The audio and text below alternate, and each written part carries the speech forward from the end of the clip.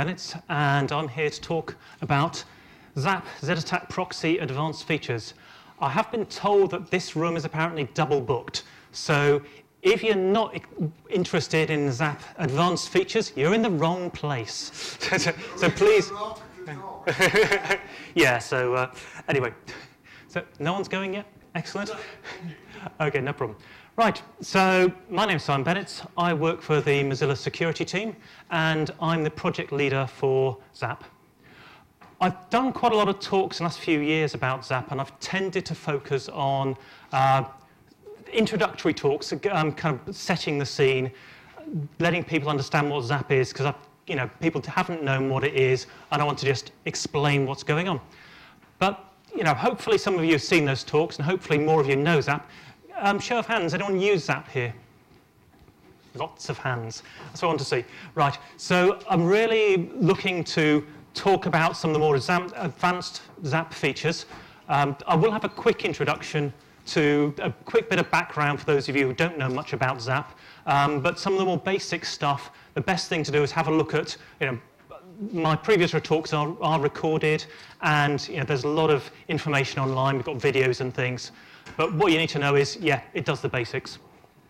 But what I get the feeling is even people who know ZAP very well or use it a lot don't actually know all the functionality that it's got. So I wanted to talk more about that. So a little bit of background for those of you who are new to ZAP. It's a tool for finding vulnerabilities in web applications. Completely free, open source like all OWASP tools. And so there's no pro version. There never will be a pro version. And I always deliberately say that because ZAP is very much a community tool, and I want people to get involved. It is, when I released it, I said it was a tool for developers, a tool for people who are new to application security. And I think that's still very important. That's a really important target market. But ZAP has now moved a long way beyond that as well. I want to make sure it's still an ideal tool for those of you new to application security, but it's a lot more than that. It is used a lot by professionals. We use it within the Mozilla security team, but I know a lot of professional pen testers who use it as one of their tools. But it's also ideal for use in a continuous integration environment, so for developers to automatically do security tests on their applications while they're developing them. That's something I've talked about before. I won't be going into that in any detail this time. And it is really becoming a framework for advanced testing, and that's something that I really want to focus on today. It is included all the major security distributions, and I know that you should never believe online polls, but I'm still going to make the most of the fact that ZAP was voted the top security tool of 2013 on toolswatch.org. And of course, no tool is a silver bullet. It never will be. So this is always going to be part of a possible set of solutions. We have principles. I've said we're all, free, open source. Involvement is very actively encouraged. You may find it difficult to get out once you get dragged in. It's cross-platform, easy to use, as easy to use as we can make it. It's still a complex tool, but we always try and make it easy to use because I want a tool that's easy to use. And it is fully internationalized, which is very unusual for security tools. It's fully documented, and I say that with some caveats. Mostly developers have written the documentation, so it's not perfect. But we do have documentation, so you can look and find more information if you need. But we've got lots of online. We've got user groups, developer groups, so there's plenty of places you can get information. We also want to work well with other tools. So there's tools like ThreadFix, Minion that make use of ZAP. You can invoke other tools from ZAP. We know that in many cases ZAP won't be the only tool you use. We want to integrate well with those other tools. And we also try and do reuse, so we try not to reinvent the wheel. And if there's good open source components we can use, then we will make the most of those. A few statistics for you. So it was released in September 2010 as a fork of Paros. The last release, 2.3.1, was just over a month ago, and we have already had more than 20,000 downloads, which I'm pleased with. It has been translated, or is being translated, into more than 20 languages. So we have over 90 translators working on ZAP, but we always want more. So if you do know a particular language, if English is not your first language and you would like to help translate ZAP into one or more languages, then please get involved. Now, it's very difficult for me to know who was using ZAP and how they're using it. People download it and don't tell me about it, which is fine. But I get the impression that the majority of people are actually professional pen testers. I want to get it more into the development market, but the professional pen testers are very important end users as far as I'm concerned. And every so often I see something about ZAP being just a fork of Paros. I did some calculations, rough finger in the air calculations, and I reckon that the current code base, only about 20% is Paros code. Over 80% is now new code. We're not trying to get rid of the Paros code, but we're putting new functionality in, replacing things, getting rid of old stuff. There's a site called OLO, which I really like because it gives great statistics on open source projects. And so it has different categories of the number of updates. And ZAP is in the top category, so it's very high activity, so it's right up there with the Linux kernel and Firefox. It is the most active OWASP project. And so we had last year, apparently, there are 29 active contributors. So those are people who actually committed code. So it's not including all the translators and people helping the documentation. And apparently, it's 278 years of effort.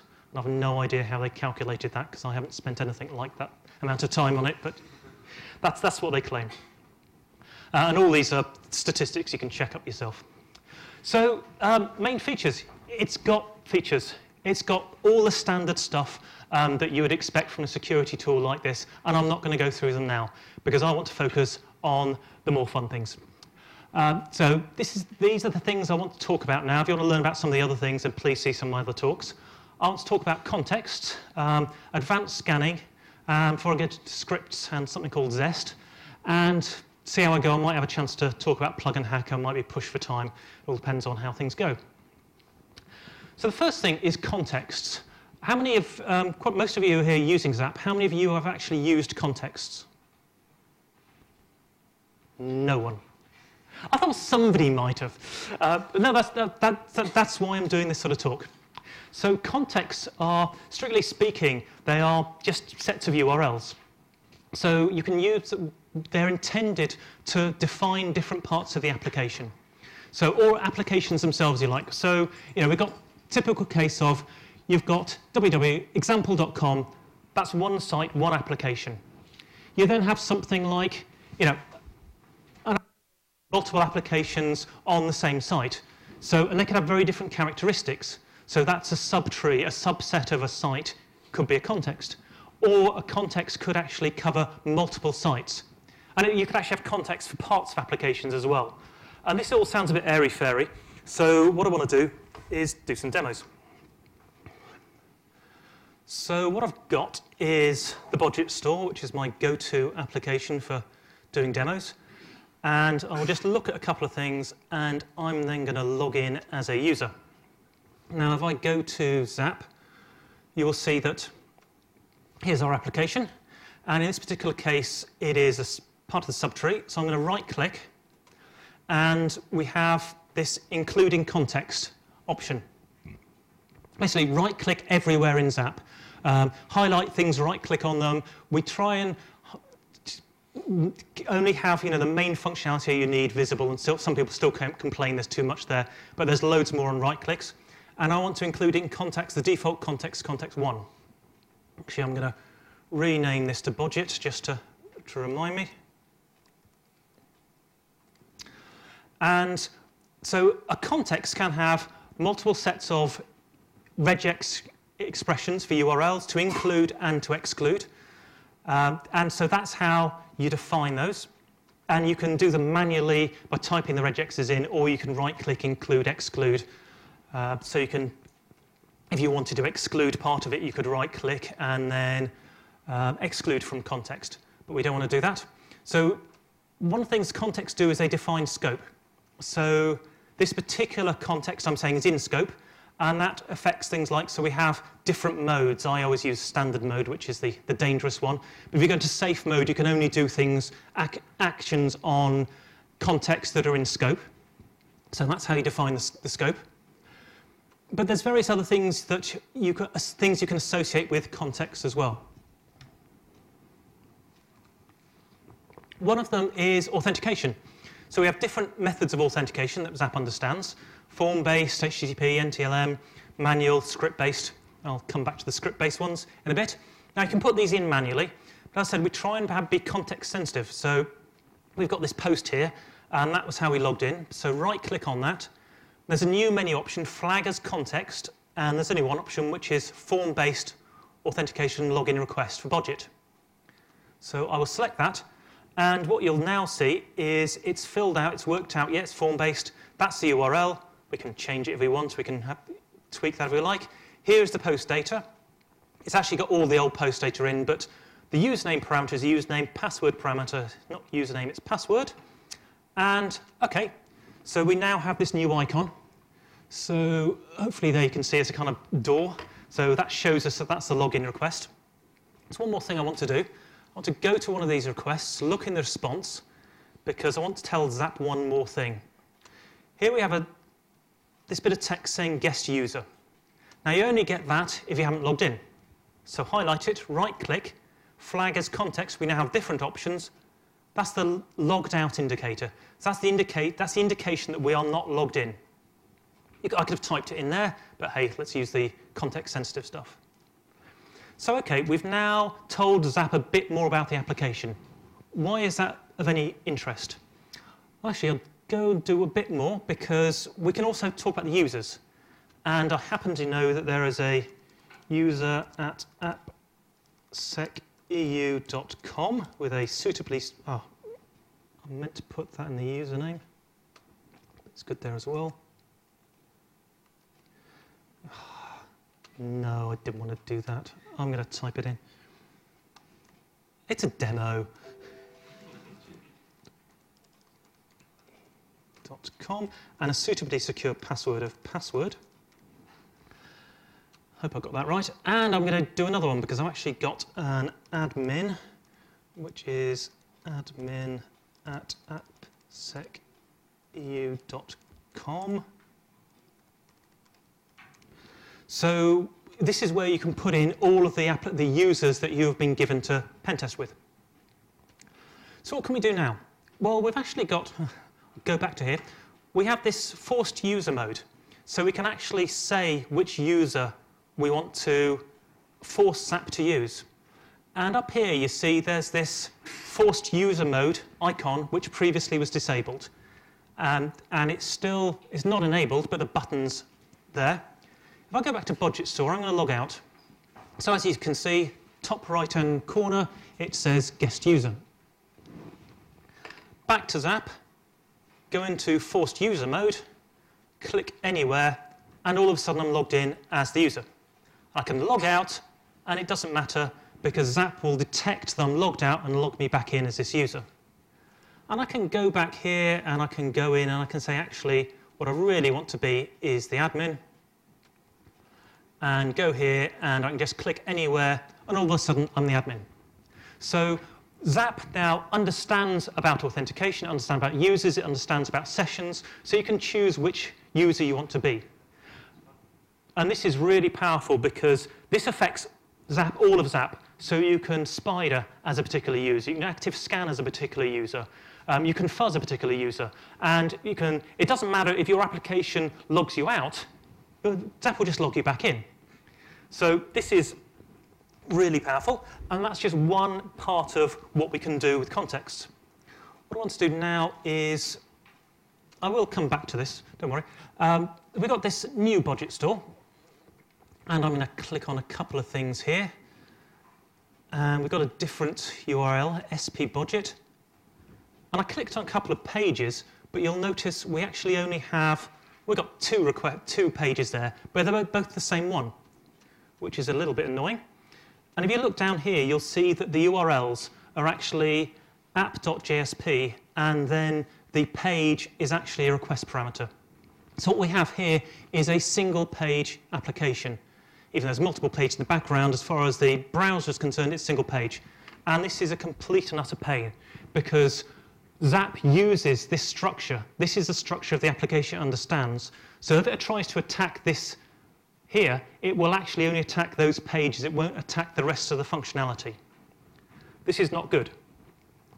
However, what I'm going to do is I'm going to declare this as a separate context. So I don't want it in budget. I want a new context. just leave it as 2. And one of the other things we can do is we can define the structure. So once you've defined a context, you can associate different things with that context. Authentication, session handling, and things like, how are the key value pairs separated on the URL? How are the key pairs separated on both, so URL and post data, and more importantly, in this case, structural parameters. Now, structural parameters are my term for these parameters that are actually part of the structure of the application rather than being part of the functionality. So I'm going to put page in there, OK that, and go back and start browsing through ZAP. And all of a sudden, now, because I've defined this, we have this extra node has been put in. It's not a real node, but it shows us that we now understand this. So previously, ZAP would just attack that one page, even though it represented the whole functionality. Now we can actually see the different parts of the application and attack them separately. So the context allows us to teach ZAP how the application works. And the more ZAP understands, the more effective it can attack these sort of cases. What I want to do now is talk about advanced scanning. So just make sure I'm... So yeah, that's the thing on context. It allows you to define various things. So I want to talk about advanced scanning now. And most of this is going to be demos, so the slides are just for people who didn't see the talk. Hopefully you already know that if you right-click anywhere, then you have loads of options, and the attack option, this gives you, all the active scanning, the spidering. Somebody was asking me about when we were going to support AJAX spidering.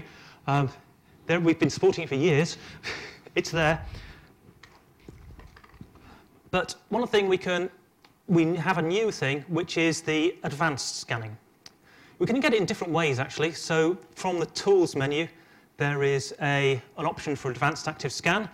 And hopefully, as you can see, pretty much every menu item has keyboard shortcuts. And these are user-defined. So we have a load of defaults, but you can change them to be whatever you want. At the moment, it's Control-Alt-A. I'm wondering if it should be Control-Alt-Z for ZAP and make it the ZAP three-fingered salute. What I'm going to do is I'm going to go in via the context-sensitive one, because then it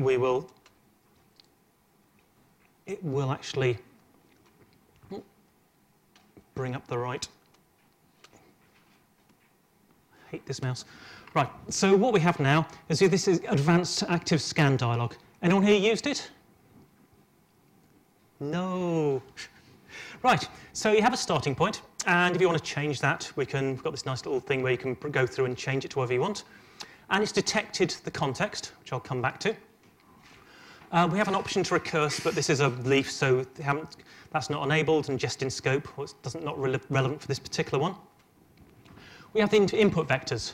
Now, in the options, there are loads of options. All of these things you can configure for the options. The trouble is, they apply to everything. So they apply from that point on, whereas the active scan, you can just change them on the fly. So you can say exactly what things whether it's just the URL query string, the path, post data, anything like that. So you've got fine-grained control, and you can change that whenever you like, and that doesn't affect the main. If you just say scan from here, it'll ignore these and just use the standard settings. More interestingly, we have the custom vectors. And this is fun, because what you can do is you can highlight absolutely anything in the request and add it. And you can do multiple things.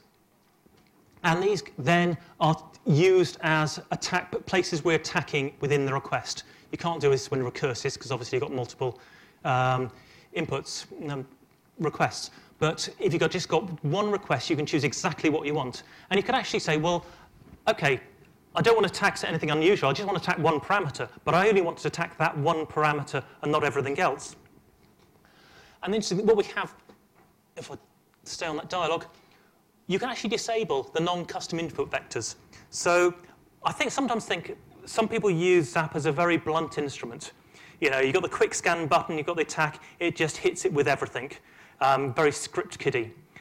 ZAP can be a very sharp scalpel. We can say, right, I just want to attack this particular part of the request, and when it comes down to it, I know exactly what I want. We've got the policy, which again it applies to everything if you like, but here you can say, well, actually, I don't want to do all these things. So we can set all these things to off. Because what I really want to do is I just want to attack this one parameter with reflected cross-site scripting. So turn that back to medium and then start the scan. And it won't do very many attacks because those things weren't vulnerable. But it shows that you can focus down and say, right, this one particular parameter, I want to attack it in this particular way. And one thing you can do,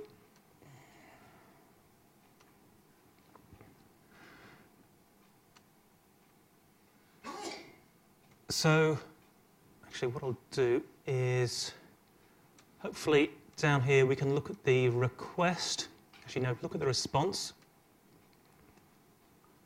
And we'll see what ZAP does. It always attacks as the last session, essentially. So we're doing this as the admin, but I didn't really want to do that. So what we can do is we can go click Advanced Active Scan, add that, just something relevant. And what you notice, because we detected what context is in, we can choose users. So I actually want to attack it as this particular user. And we have a look at this one here now. We should see we use the user. So what the active scan dialog does, it allows you to focus down to exactly what you want. You can include lots of all the standard input vectors, or you can say just a particular thing and say exactly how you want to attack it and which user you want to attack it with. So this is really powerful. And we're going to carry on adding to that, adding more options, and probably things like the spider and stuff, we're going to start adding these sort of advanced dialogues so you can get it to control it exactly how you want.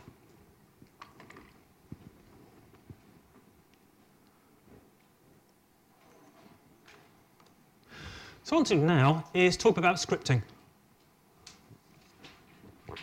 ZAP has a very powerful scripting support. What we realise is that when you're doing a pen test, you'll find situations where you have to change ZAP to handle the application better. The problem is, it's great there's open source, but do you really want to have Eclipse there, download the latest ZAP source, build it and change the source code? You probably don't. So what we support is scripts, which we try and plug into as many places as possible. So we've got different types of scripts. We've got standalone ones. What I'll do is I'll try and show you some of these things. So we've got this new scripts tab, and you can see all of these different things. So these are the different types. We have templates as well. So if we have a look at some of the standalone ones. So one of the things we can do, loop through the history table. Looks like a Python script, so I will just make a new script out of that. And once we've got one of those, we can run it. And there it'll just go through the history table. Obviously so this is just kind of a template thing, and you can change it, do whatever you want. So standalone ones, you tell ZAP when to run them, and they just run. We also have targeted scripts. So let's have a look at some targeted templates.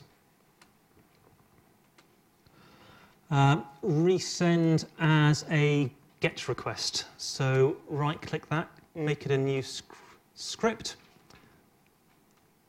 And this, in this particular case, you can run them. But what it'll do, it'll actually ask you what values. So if it wasn't a Zest script, you wouldn't be able to run it straight away. But what you can do is you can go to the sites tree. Oh, actually, it might be easier if I go to the history tree. Here we've got a post message. So we can right-click this, and there'll be invoke with a script and resend as GET request. And towards the bottom, yep. So I then just submitted that, resubmitted that post as a GET. So with targeted scripts, you have to tell ZAP what request you want them to run against. We have active scripts and passive scripts. So these run in the active and passive scanners. So you can use these to detect vulnerabilities actively and passively. Proxy scripts run in line. So these actually change things dynamically.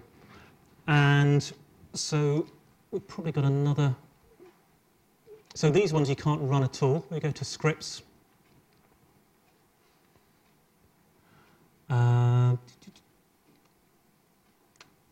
So here, another one for changing all the posts to gets. And this is different in that, so that one, again, what will happen is that will be, when you enable that, that will actually only happen when requests go through ZAP. So you can't, I mean, we do allow you to run it, but then you've got to put all the parameters again. So but normally the proxy ones will only, will happen when they're enabled on every single request. So you can then put whatever conditionals in to affect so that it runs when you want it. But we also have things called authentication scripts. So ZAP understands sort of form-based authentication, those simple things, but there are often cases where you have really complex authentication, or even just not particularly trivial. We have one option here for WordPress authentication. So this handles WordPress, because apparently it's non-trivial. I didn't write this one, luckily someone else did. So what it means is that if you have an application that uses some non-standard authentication, with that context, there was an option for scripts. So you could actually say, right, this is a WordPress site, this is a script I want to use. And you can write these things, we try and make it as easy as possible, so you can actually either download one or implement one to handle whatever condition you want. So this means it doesn't matter how complex the authentication is, ZAP will be able to handle it. And finally, we have input vector scripts. And these, so I think we've only got we've just got template ones. Oh no, we've got a input vector sharp query separator. So I don't know anything about this, but basically the input vectors are how ZAP understands the request and how it attacks them. So if ZAP isn't attacking the parameters in the right way, maybe they've been encoded or something like that, you can write an input vector script that allows ZAP to understand how to attack those things. So it means ZAP can attack however the application in the right way. Now these things are all well and good, but the problem is you still have to know something about the ZAP internals. You have to have some idea of how, the syntax of the language and, so the scripts are really powerful because what they do is that you have full access to the ZAP internals. It's an open source product, so we're not going to hide anything. But what it does mean is you still have to know how to get these things. We document these things, we document it as much as possible, but still you have to understand the syntax, and it's non-trivial. So what we've got this new language called Zest, and this is it's more of a macro language. And I showed you one of these things before, which was so go to the resend as a get request. And this is what a Zest script looks like. So it's actually graphical. The request, it's actually JSON in format, so it's pretty horrible. You wouldn't want to write that. But what you can do is you can just right-click anywhere, and it will show you all of the options you've got. So you can put in conditions, you can put loops in. And in this particular case, we're saying if the request is post, then we want to check to see if it includes a regex, then we just want, it includes a question mark, then it's already got parameters that we want to append them. Otherwise, it hasn't got any parameters, so we can just put them in after the question mark. So you can very quickly put scripts together which do very powerful things. And this is completely integrated within ZAP, even though it's completely separate from it.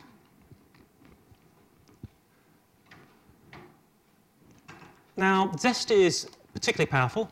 I'm going to skip most of these. But it's got various use cases for Zest. One of them is reporting vulnerabilities to companies. And we use this in Mozilla. So we actually say, if you find a vulnerability in a Mozilla website, we would like you to submit a Zest script, because we get some awful bug reports, as you can probably imagine.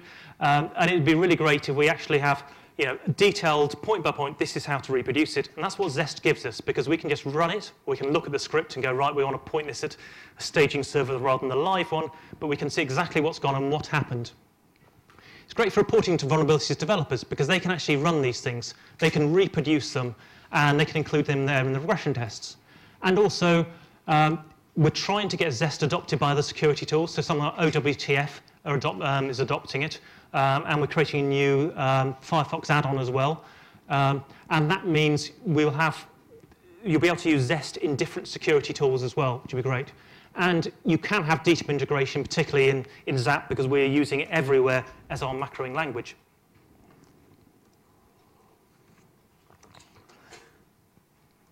Now, I mentioned authentication before. One of the big problems that I have in Mozilla is something called Persona. It is a complete and utter pain. So it's a single sign-on system that actually relies on the browser. You really have to have a browser. And so it uses client-side cryptography, so public and private keys. It is really hard to script unless you have a browser. And that was one of the things with Zest. It's great on the server side. It's kind of a wraparound doing your server-side request responses and manipulating them. But the plan always was to actually move Zest into the client side. And I've just been working on that. It is not released, but the code's checked in so you can play around with it. So what I'm going to do is I'm going to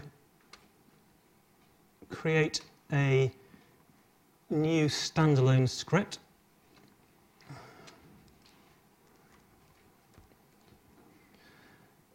And it's going to be a Zest one.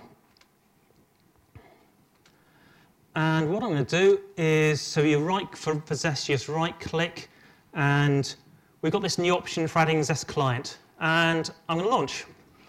So I'll call it, we have to have some handle, so window 1. Use Firefox, of course.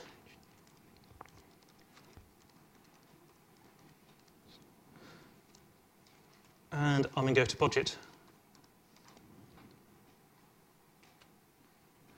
And if I run that, then after a second or two, the browser will come up, and as long as I've got the URL right, we'll go to budget.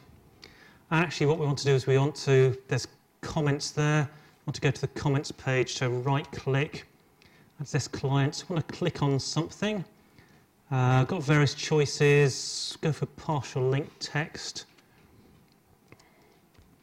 Go for com. And so if we run that,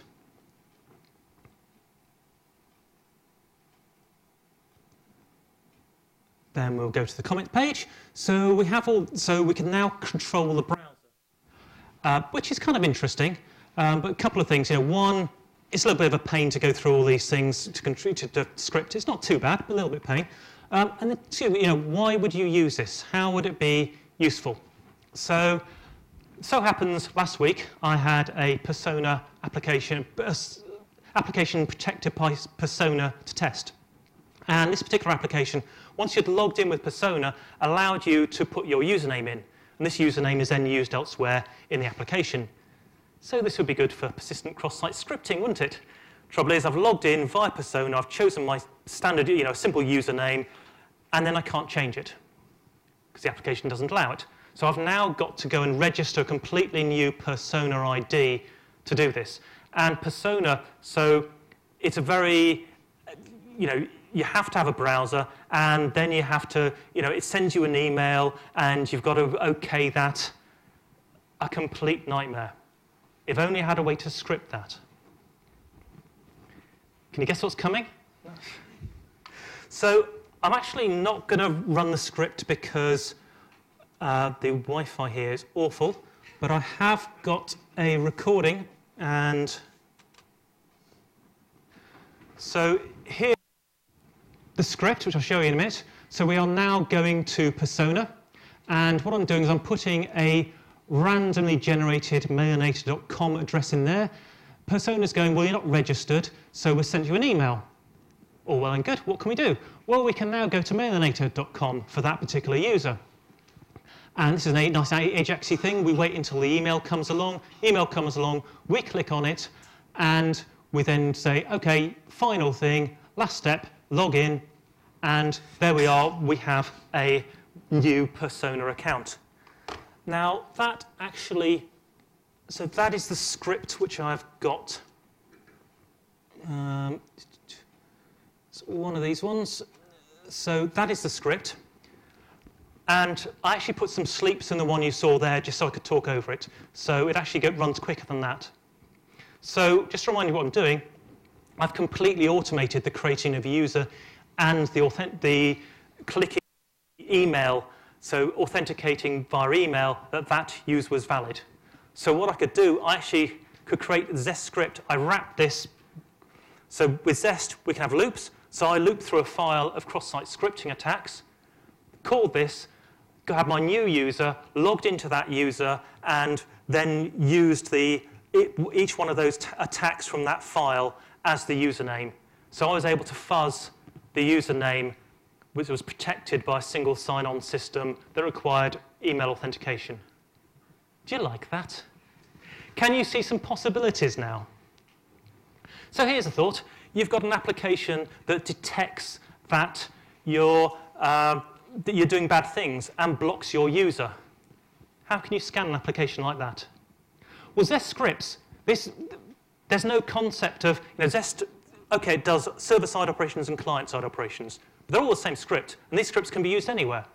So you could create an authentication script that actually creates a brand new user. And then you can tell ZAP how the authentication works, except it's not really how the authentication works, it's creating a brand new user. You can start scanning, you can put ZAP in forced user mode, and then you get locked out. ZAP goes, oh, no, you're no longer logged in, we're going to run the authentication script, which then registers a completely new user for you, and carries on. And then you get locked out again. Oh, we'll just create a new user and carry on like that. So I think there are a huge amount of possibilities here, and I want people to play with it and have some fun and see what you can come up with. And when you start pushing this stuff, you will come across things you can't do, or doesn't, bugs or ways it doesn't work in the way you want it to. Let me know. Because this is still early days, so I haven't actually released this yet. Most of the code's checked in, so you can try it out. But there will be problems. Please have a play with it, and yeah, let me know how you get on and what you suggest for fun things to do. So I'm going to go through this quite quickly because I have demoed Plug and Hack last time in AppSecEU and USA, so you can see the videos for that. So Plug and Hack Phase 1 was all about, one, making it easy for browsers and security tools to work together. So in ZAP we have this on the Quick Start tab. We have a Plug and Hack button. That will then launch your default browser and allow you to configure that, as long as it's Firefox, to work together.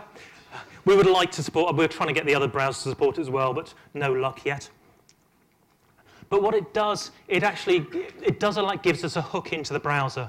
What we've done in Phase 2 is we can allow it to inject JavaScript. We don't do this by default because obviously it's changing things. But what it does allow us to do is handle things like the post message API. So we can actually intercept and change post messages even though they are completely on the browser once you've injected this JavaScript.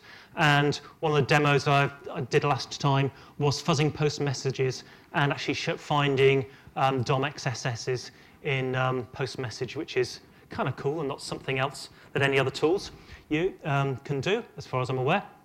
But one thing I wanted to mention was that Phase 3, we're working on Phase 3. I was hoping to demo it today, but we didn't quite get it working in time. We're carrying on with the client side because it already showed you various events, and what we're doing now is exposing more events because it was quite a pain to do the launch this window, and then click on here. What we're doing is allowing Plug and Hack to enable client-side Zest recording.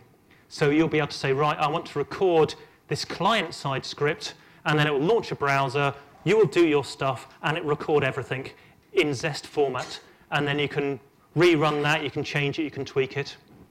So it's work in progress, but it's nearly there.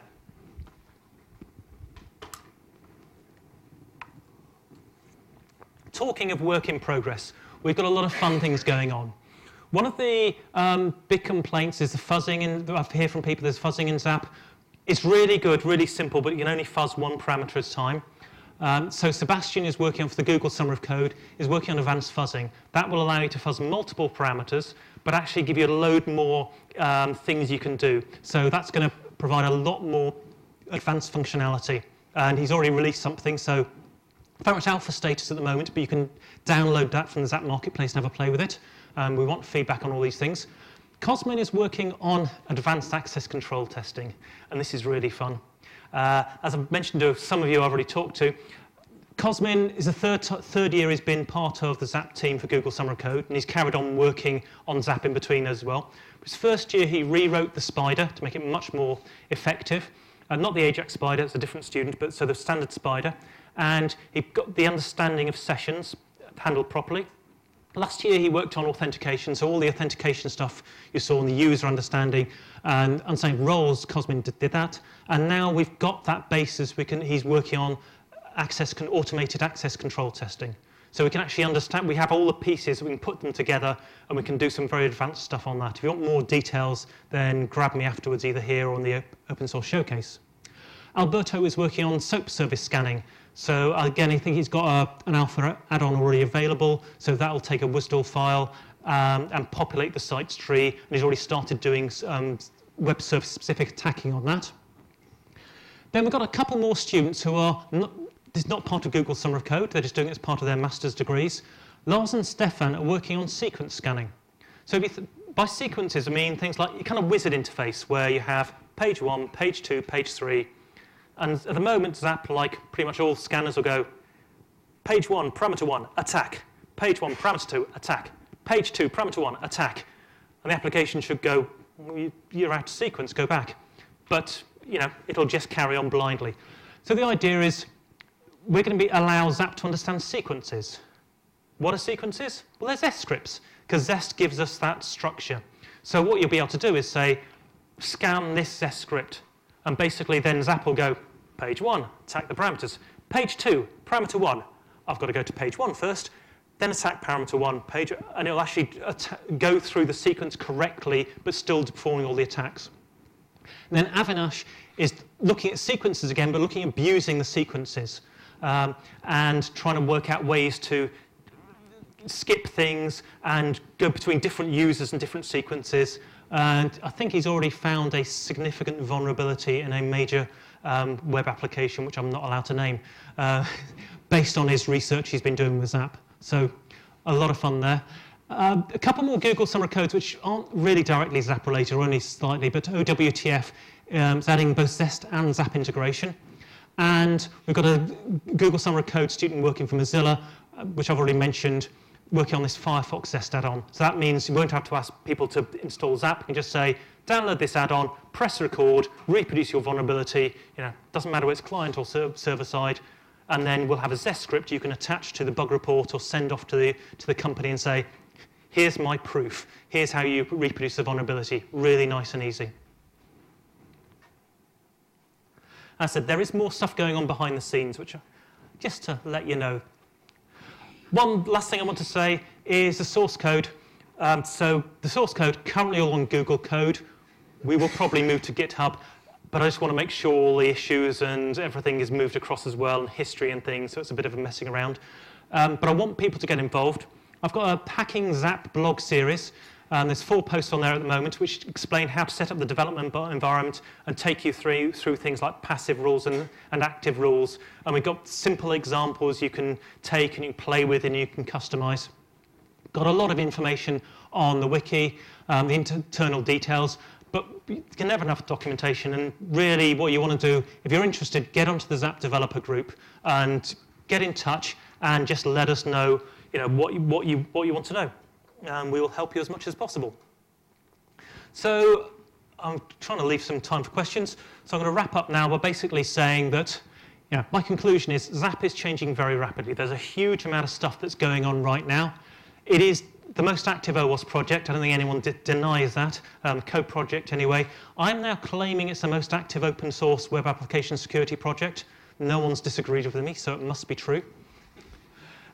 So, it really is good for people new to application security, but I'm saying it's actually really great for security pros as well.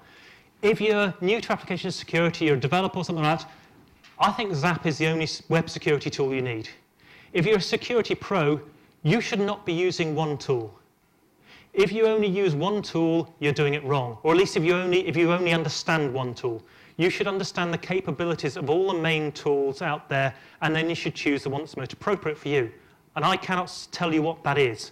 But if you don't understand ZAP properly, then I think you're doing it wrong. You might not be using ZAP, but if you understand what it can do, then use whatever's right for you. But I do want to say at the end, it is a community based tool. Please get involved.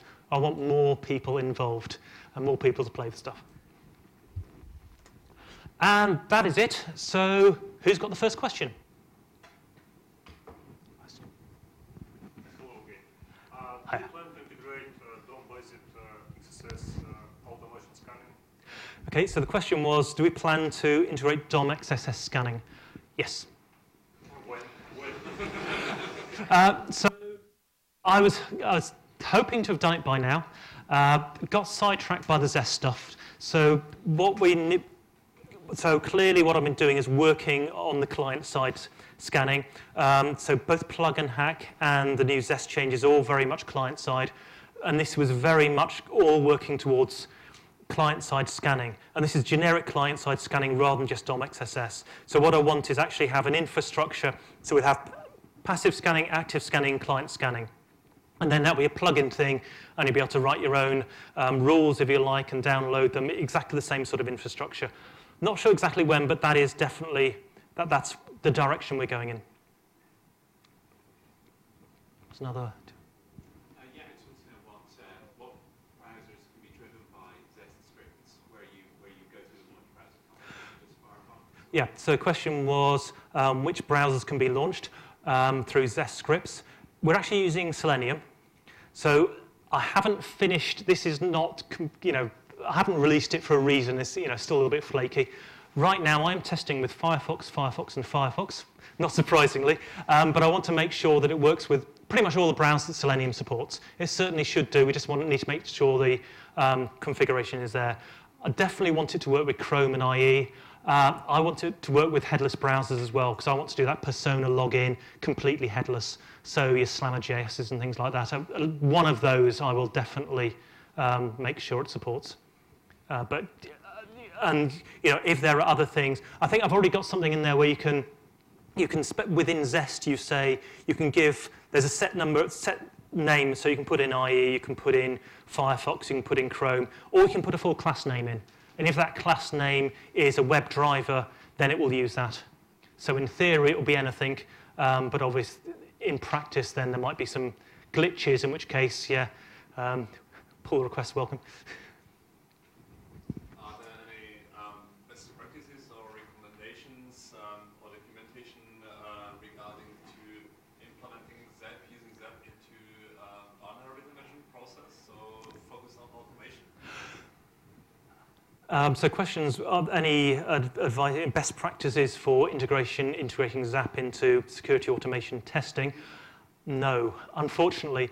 A lot of people are doing it, so we're doing it in Mozilla. I know various other companies are doing it. We haven't really pulled those best practices together. I think a lot of situations are they're all a little bit different, but it'd be really great to pull people's experience together. And we've got tools like ThreadFix, which is really good.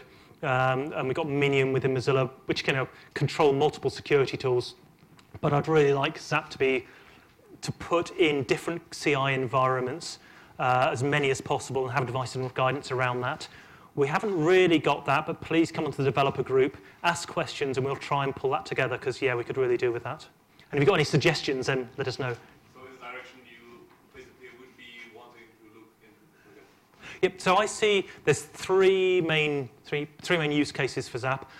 One is people new to application security, developers QA, so using ZAP as a kind of point and shoot tool, and then learning about security more.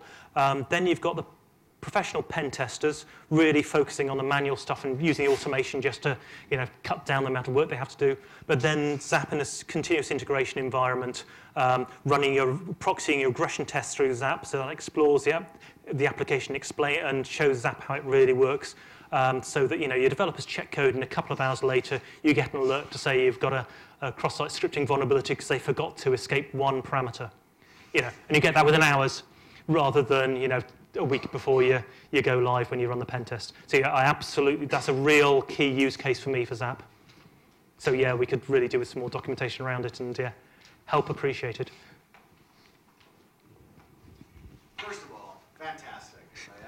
Thank you, Jerry. I'm so excited when I'm in these ZAP first, because every time you give it, it's like there's more features and there's. There are. Yeah, it's really amazing. Like even just the beginning, when you're talking about like switching to various personas, like my heart sort of like re-embracing. So, that said, Minion.